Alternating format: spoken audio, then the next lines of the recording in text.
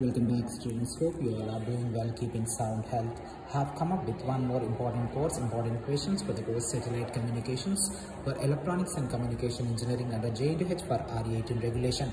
Hope you have already started your preparations for your end examination. If you haven't gone through these questions where I'm going to highlight, please do work out these questions and do not forget to subscribe to my channel if you haven't, and do share this content with your juniors so that may help them and reach them to inform of very important and one-shot questions of all the courses of engineering. Have come up with few important questions, and the course is about tool and then structure.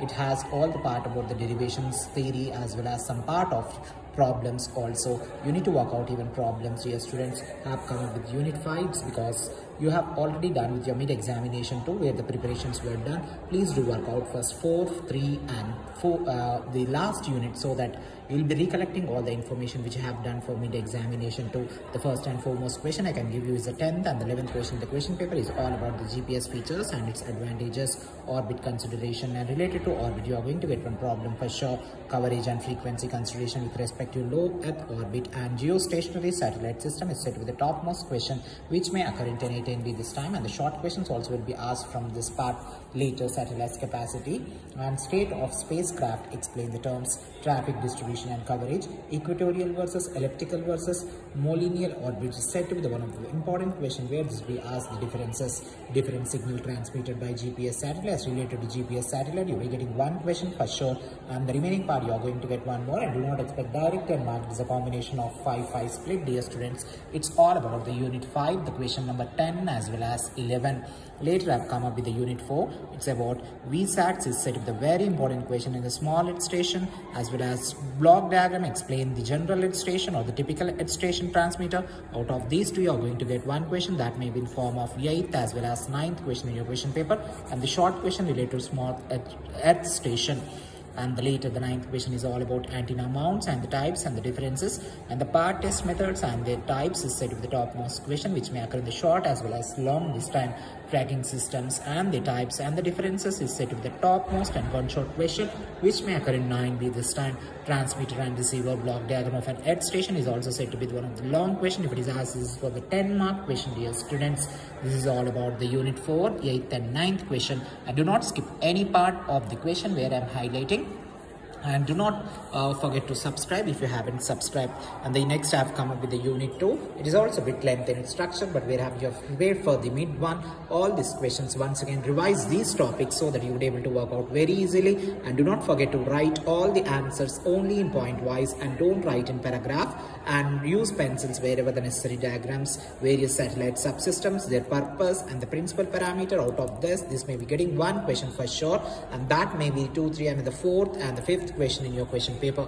Block diagram of control system for a spinner satellite or onboard control system. Out of these two you will be getting one sure that may be in form of 4A or 4B. Operation of communication subsystem along with the block diagram, and the role of transporter in SC. Draw diagram of a double convergent transporter. 14/11 gigahertz band is said to be the topmost and gunshot if it is asked. This was for 10-mark question, dear students. And the reflector antenna and the related to it a problem, and the define this term that may be the short question. Later, tracking subsystem along with the block diagram, and 6/4 gigahertz communication subsystem is set with the topmost question. TT&C subsystem as well as space qualification factors on which antenna depends is set with the topmost question. Types of redundancy connections to complete subsystem reliability, and the various parameters in and around the satellite and measured using the telemetry is set with the topmost and one short question which may occur in 5A, 5B as well as this may be the short as well as long questions from the unit 2. Dear students, do focus even on unit 1. It is also too lengthy in structure. It is all about the introduction, orbital effects in satellite communication and the problems, orbital parameters required to determine satellite's orbit and name them and explain it. Types of satellite orbits, sub-satellite point, and the problem. Ascending and descending nodes is set with the topmost question. Kepler's 3 law of planetary motion, various forces acting on the satellite in the orbit, and MMS function and BD of SC, and explain each block. These will be the short and long questions which may cover in 2AB as well as next I am going to work out 3AB and A to J. You are supposed to work out from these points only, dear students. Effects of sun and moon on satellite communication, geosynchronous and geostationary orbit, and AKM diagram and their differences is said to be one of the very important and one short question. Sun synchronous and apogee and perigee, their types and their differences. Look angles and derive the expression for azimuth and elevation angles. Summary of satellite communication in 21st century. Such type of general questions will be asked as advantages and disadvantages of frequency bands and the segments in satellite architecture is said to be the topmost question along with its diagram. History of satellite communication may be the short question, and frequency ranges of satellite communication may also be the short question.